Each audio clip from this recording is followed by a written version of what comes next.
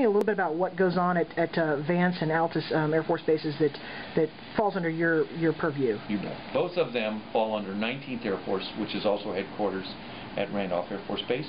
One is responsible at Vance Air Force Base in Indiana, Oklahoma, is responsible for a specialized undergraduate pilot training. And their job is to teach bright, young, shiny Americans how to fly the latest and greatest airplanes in our inventory.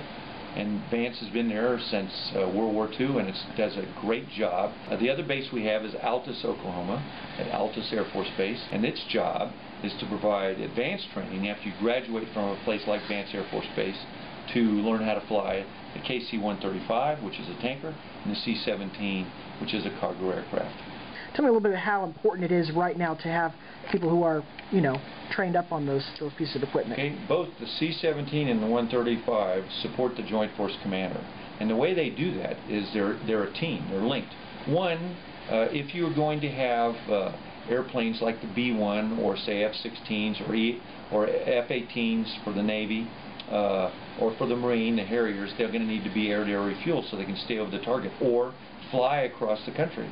And so you'll need 135s or a tanker for many, many, many years to come. They are a total force multiplier.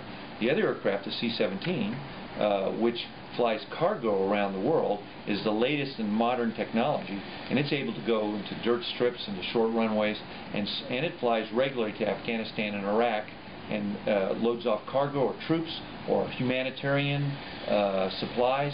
It is so versatile, it can do so much. Sometimes the 135s have to refuel the C-17s, and so they're a team, and they go out there and they all belong to Air Mobility Command after they graduate from Altus, which is part of Air Education Training Command.